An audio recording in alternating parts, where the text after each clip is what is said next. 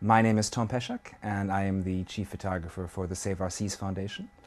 I recently photographed a story for Africa Geographic magazine on the shark nets off the South African east coast.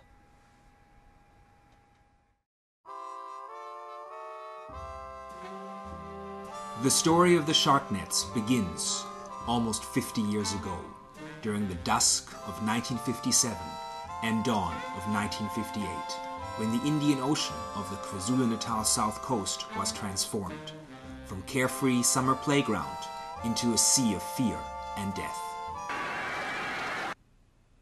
In a matter of just a few days, 5 people were bitten by sharks.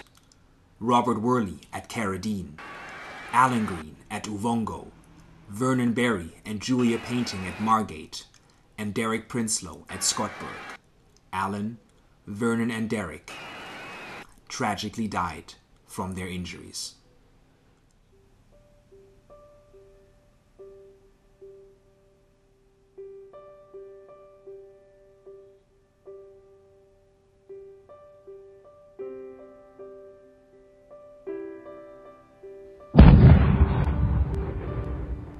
Black December, as this period will be forever known, triggered mass panic, and visitors literally fled the coast in droves, leaving behind resorts and hotels near bankruptcy.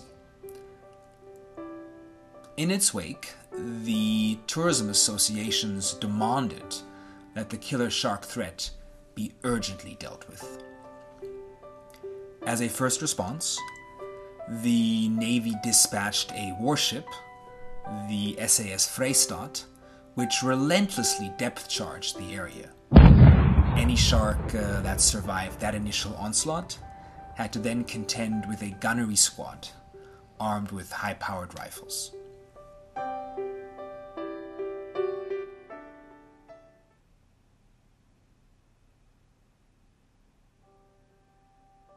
A more permanent solution was found in the form of shark nets. These were installed at some of the affected beaches.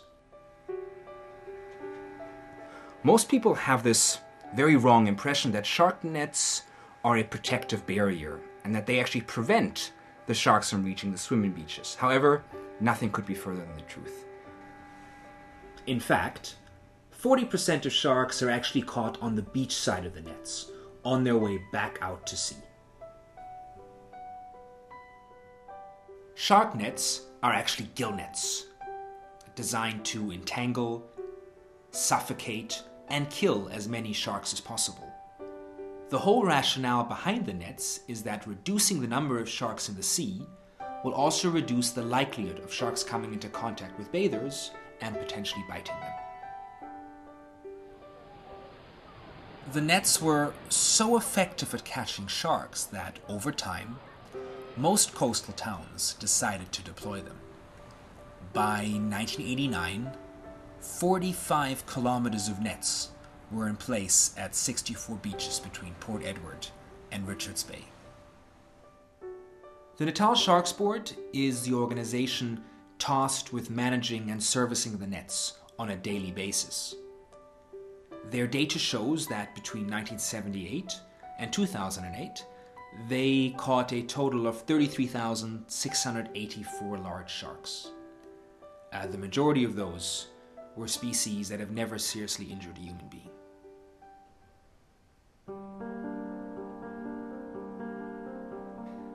Despite their name, the shark nets don't only catch sharks. In fact, these gill nets are, most likely only second to dynamite, the most unselective fishing method known to man. They ensnare a wide range of animals, from game fish to 15-meter-long humpback whales.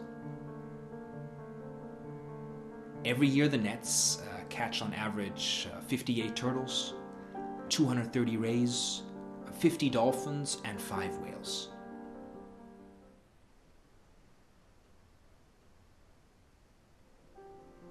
The late 1990s heralded the beginning of a more conservation-minded attitude at the Natal Sharks Board.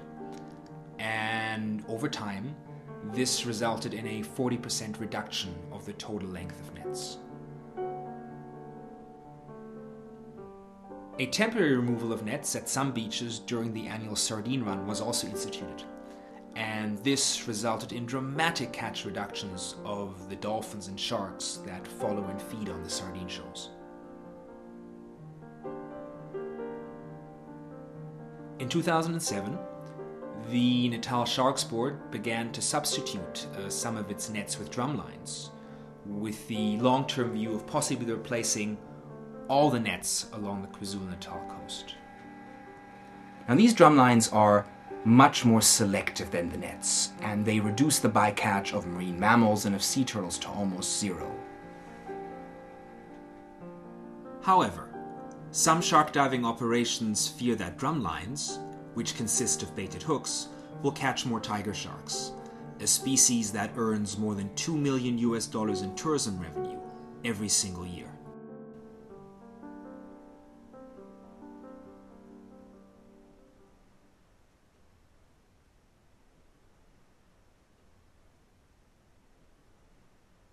Sharks sit on top of the food chain. They are the lions and the tigers of the sea. They create stability in the marine food web.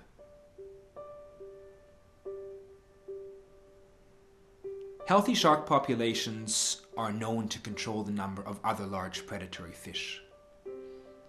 Without sharks, the populations of groupers and snappers can increase, and in turn reduce the number of smaller herbivorous, algae-eating fishes, which then can result in seaweeds overgrowing, smothering, and eventually killing coral reefs.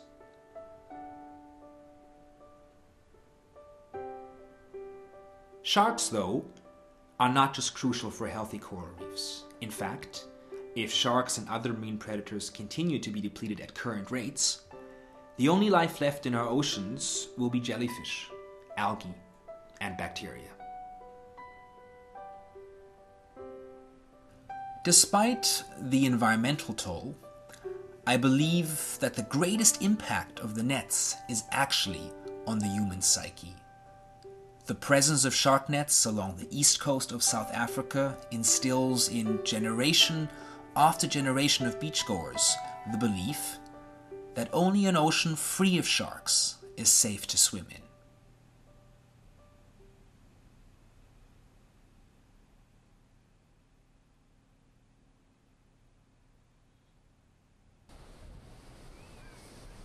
The real risk of shark bite is utterly minuscule.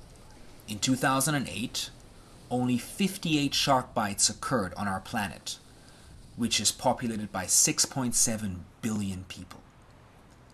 Yet, the unfortunate reality is that in KwaZulu Natal, a large part of the bathing public is still very fearful of swimming off beaches, not protected by shark nets.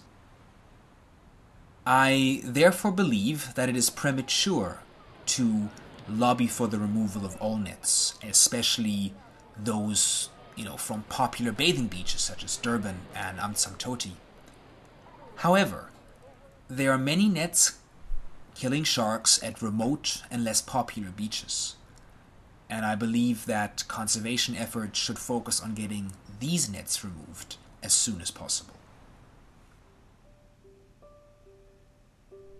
In my mind, it is essential that conservation groups, government, and the private sector unite and combine forces to develop better or novel electronic and chemical methods to replace the archaic shark nets. We live in a time where we have put people into outer space and onto the moon. Surely we have the capability to develop a non-lethal way for sharks and bathers to peacefully coexist off our beaches. I guess the real question is, do we have the will?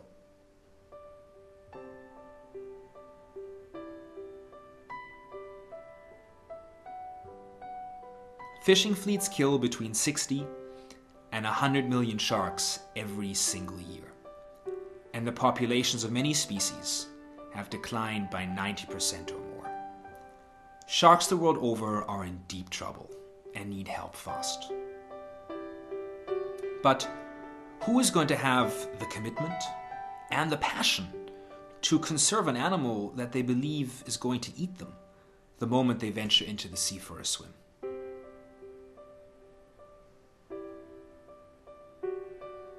Whether the nets stay or go is not really up to Natal Sharks Board, or the government, or the conservation NGOs for that matter.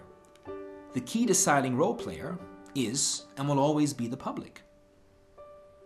It is therefore up to all of us to decide whether we want an ocean lapping our shores that is in decay, that has ecologically collapsed, that is devoid of sharks, or whether we want healthy seas filled with abundant life, seas where sharks still fulfill their important ecological role as the ocean's top predators.